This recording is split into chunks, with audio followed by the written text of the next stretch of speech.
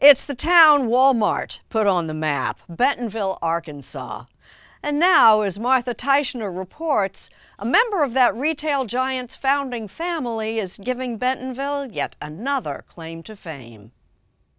The first time I ever saw it in person when it came up for auction, I had goosebumps and I cried. And when Alice Walton of the Walmart Waltons paid $35 million for Kindred Spirits and carted it off to Bentonville, Arkansas, her hometown, with the intention of building a museum to put it in, the art establishment sneered. Bentonville? Really? I look at it as really more provincialism that caused that reaction, and not understanding that people here can love and admire and respect and support art and culture and deserve the right to have it. The sneering stopped when Crystal Bridges opened in 2011. The most beautiful museum filled with the best art the second richest woman in the world could buy. Her fortune currently estimated at over $68 billion. The slight curve gives you the ability to see all the paintings. Designed by architect Moshe Safdie, Crystal Bridges includes actual bridges. The museum is surrounded by miles of art-filled paths and bike trails, nature and art linked. Admission free, drop-ins encouraged. My motivation to do Crystal Bridges was all about access, and access for people that don't have it.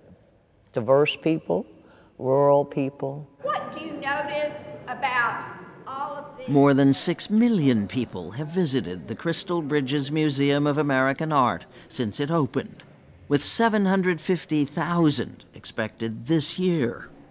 Before the museum, was there an arts and culture tourism sector in this region? Non-existent, non-existent.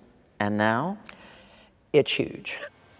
In 2011, the only attraction in Bentonville's once sleepy square was the five and dime Sam Walton ran before founding Walmart.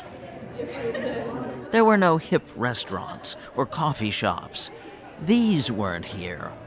The number of works of public art before Crystal Bridges, 0. Now, around 130. This definitely wasn't here. Bentonville's population has nearly doubled since 2010. The museum is a factor, and it's growing too. So we're, moving down the valley with another, full gallery space, 100,000 new square feet. Right there. Right there. Olivia Walton, married to Alice Walton's nephew Tom, is now chair of the museum's board. I think Crystal Bridges is sort of an artery of the community. Which is why it opened the Momentary, an art and event space in an old cheese factory. At night, it's lit up with the museum's mission statement. You belong here.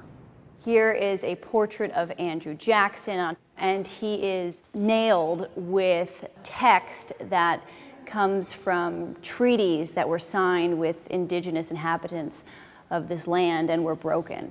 This painting is a perfect example of, yes, it's a beautiful piece of art, but it tells a story, an American story, not a pretty one, but it needs to be known.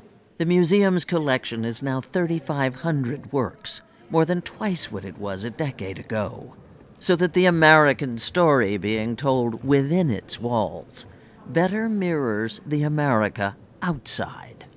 Art has become a part of the DNA of this community, and that's a huge transformation.